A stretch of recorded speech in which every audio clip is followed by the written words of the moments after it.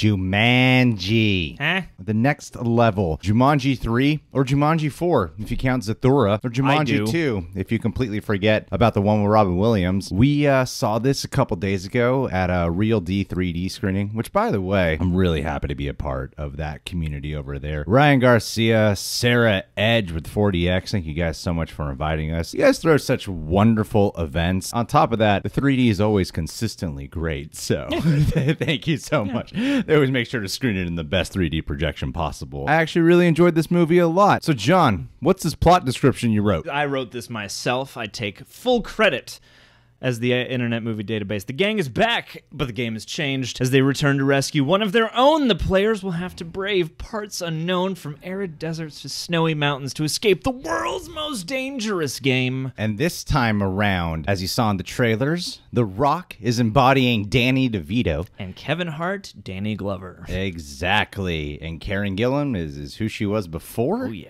And Jack Black is the black dude this time. So here's how I would summarize my experience with this in a nutshell. I laughed significantly more than I did with Welcome to the Jungle. However, I still think Welcome to the Jungle is a better made movie. This movie is McClunky.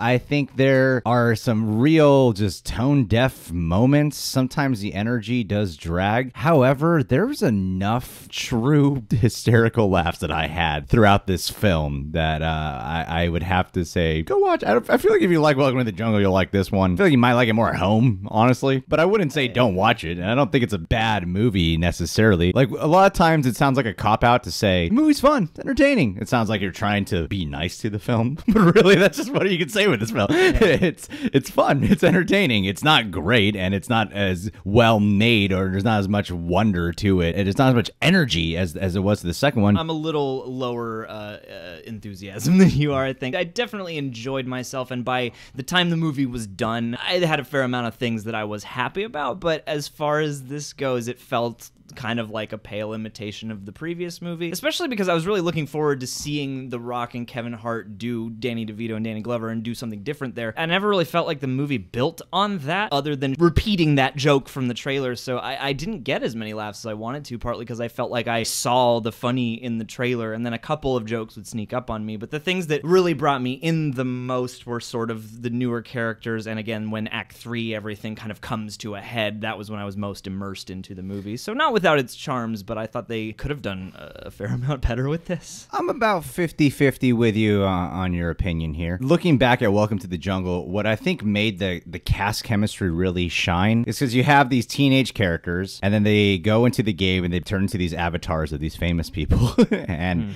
the famous people do their own thing. They get to be their own three-dimensional characters. They're not trying to be the teenage performers. And I think, weirdly, the times it really limited the performances, and at times it made it really funny, is the fact that The Rock is doing a Danny DeVito impersonation, and he's not being a character, he's being a caricature of Danny DeVito. Yeah. And Kevin Hart, same thing. I think he's better than The Rock. Because his character beat is more rich. Yeah, and he gets a lot more writing to do, and like there's the whole joke with The Rock as Danny DeVito. There's a thing called a callback in comedy, and there's another thing where you're like, you've repeated this joke an awful lot now. There's a rule of 3 and there's a rule of 33, and they went with the 33 rule. Same thing with Jack Black. I think they were actually a little bit scared to go all out. I thought of that. Yeah. Because he's a white guy and on the inside he's supposed to be a black guy. And I think there's something about the performance that felt held back. But that's not to say that there were times where, like I said, it's weird. There are times where it felt limited and there are times where it just felt flat. But there are times where they are so funny still. Yeah, it definitely still has those Flint Spark moments where the cast's chemistry comes to life. Yeah. And there are some unexpected things with how they use the avatars that are some of the things that make this movie fresher than the first, that add to the fun. What they did that was different, we're on 50-50 with you on the character thing, is because I really felt like Kevin Hart and Dwayne Johnson got more screen time in this film together as like the duo of Kevin Hart and Dwayne Johnson,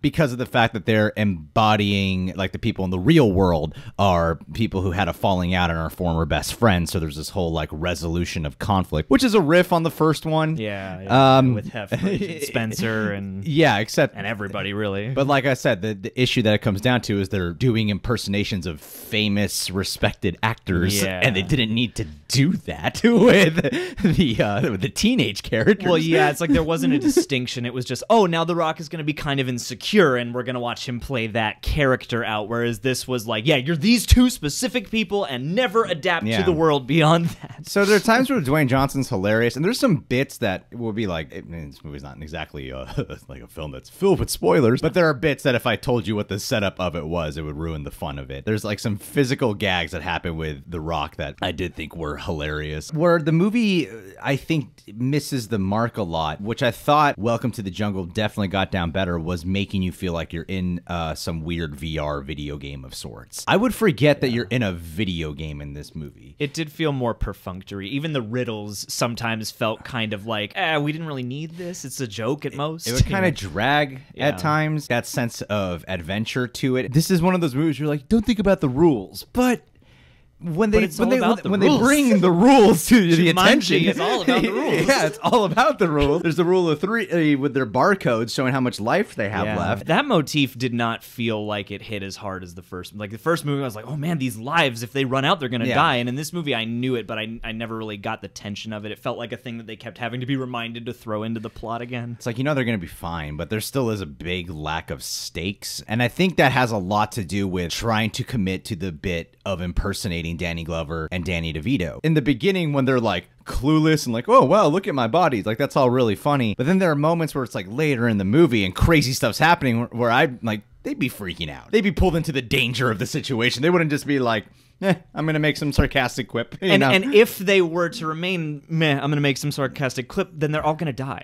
Yeah. They're going to all die in the game. And that's the troublesome thing about the way this movie lands. And it's funny because I feel like it's all there. They had the idea locked, and they could have used a few more drafts on the script to make it rich. Because even Jumanji itself, they don't really build upon, even though they go to the trouble of being like, the game's broken, things are weird and different, but they're not really. There's really only one element that plot line goes to serve. Well, that was my issue with the rules, because they say the game's broken and that's why everyone has different avatars. But why is this a completely different game now? Yeah. They've stepped into the sequel to this video game. Which is fine, which is like, you want to see But that's not places. The setup of the movie. That's the setup of the movie. It's the same game. They don't address it. I'm like, does it know that they beat the last level, so they're being thrown into a new level? Or what is exactly happening? It's interesting that the game's broken. Let's explore that. Yeah. Let's make that clear. Because I thought like, oh, with the game broken, that means crazy stuff is going to happen. But it just plays out like a regular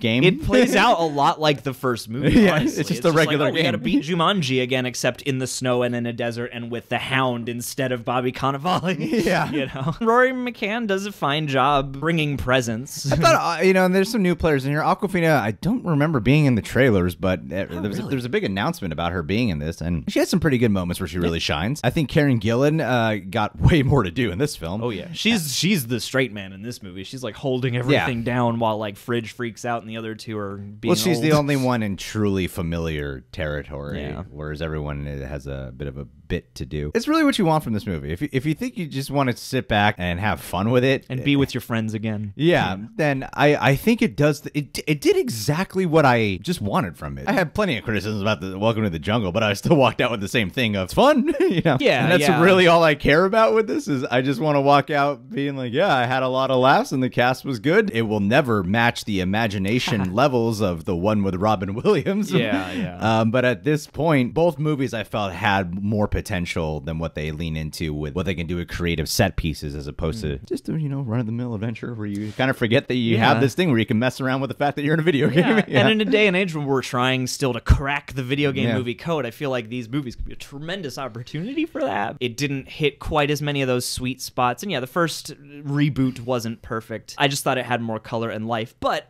like I said, by the end of this, I liked the setup, I liked the ultimate payoffs. By the third act, for the most part, I was thrilled and invested in having fun, so there's definitely stuff to enjoy. It just kind of came out to be like a 3 for me. Jumanji, the next level. Who do you think should join this fantastic cast? Who do you want to see The Rock and Kevin Hart impersonate? Al Pacino.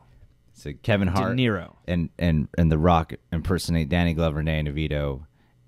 Jack Black black guy. So you can subscribe to The Real Rejects. Click that notification bell to get notified whenever we got a YouTube video up. Make sure to hit the like button if you enjoyed this review as well. And I'd like to end this with a patron of the day shout out to a man named Philip J. Smith Jr. Ooh. You haven't been responding to me or hitting me up at all. I think you got to take your response time to the next jungle.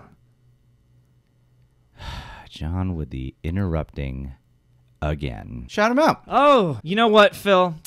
I'm worried about you, and I'm a little worried that maybe you've been sucked into your own Jumanji experience. We miss you. We need to know things about you to make these shout-outs more engaging. So, why don't you come on out and just talk to us, man? Don't be like Spencer in the movie, running away from your friends and not facing your problems, because we love you, and would love to, you know, save Jumanji next to you or something. How'd I do? Give me a letter grade. 45 seconds. I mean, that's worth $15.